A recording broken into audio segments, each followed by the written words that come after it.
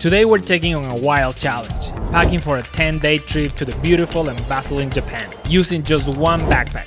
You heard that right, just one. With Japan's rich culture, unpredictable weather, and the sheer number of activities you can do, is it even possible to pack minimalistically and still be prepared? Or did we just make a massive mistake? Yep, that was me getting hit in the head by Cat with a bamboo sword. But that's a different story for a future video on this Japan series. Oh, good. So whoever has this mic talks, okay? We have to pack for 10 days in 2 carry-ons, which we have never done before, but we are up for challenge. We have to start with Antonio's luggage because he is carrying all the gear. We will pack everything around that, and whatever is left, we will try to pack in mine. We think all of this can fit into these backpacks. 10 days in Japan. So the plan is to have 1 pair of pants, 1 pair of shorts, 1 pair of sneakers, a t-shirt per day, 1 pair of underwear per day, a pair of socks per day, and toiletries. I'm going to take your toiletries because it's heavier and we are trying to offset the weight. We are also going to pack masks because we learned that it's quite common to wear masks inside in Japan, even after all the restrictions were lifted. Plus, we know it's going to be raining quite a lot, so we have 2 raincoats, very simple rain ponchos. Got some rain, but we're all good because we got rain ponchos.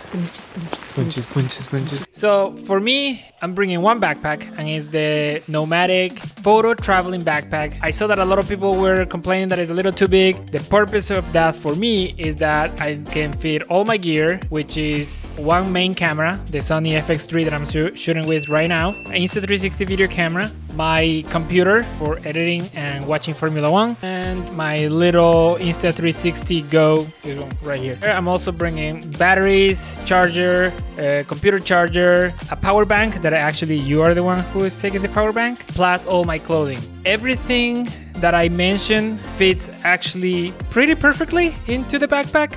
Even if we don't find a place where we can do laundry, which we should find one place to do laundry one day, I should be able to wear 1 clean pair of underwear every day and 1 pair of socks that is clean every day. If not, I'm okay with re-wearing it for 1 or 2 days, but I think we should be okay.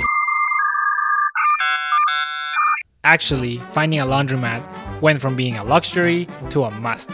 Coming from Arizona, we're used to high temperatures. The one thing that we forgot is about the humidity. Yep, Japan is very humid in the summer, so I was sweating a lot. I'm sweating. Try not to die because it's really hot, and I'm sweating again a lot. It's hot. I know.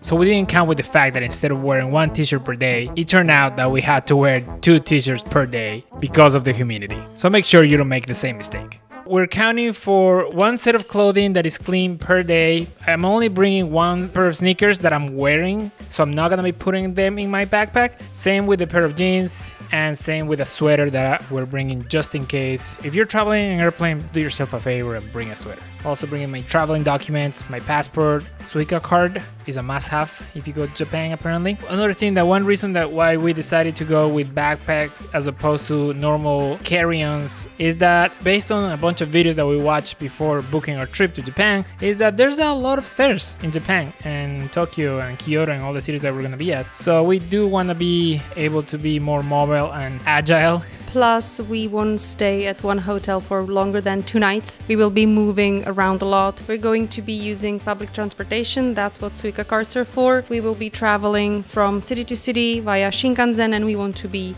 very quick on our feet.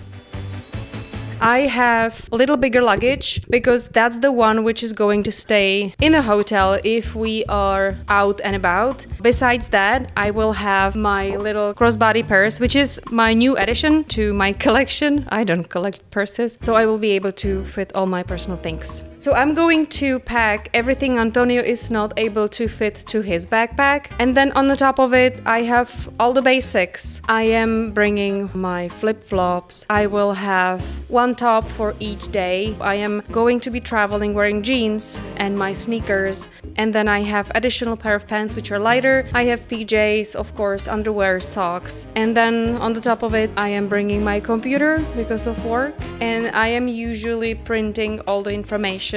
We are making sure that we have all the phones we can have and chargers because we will be pretty dependent on those.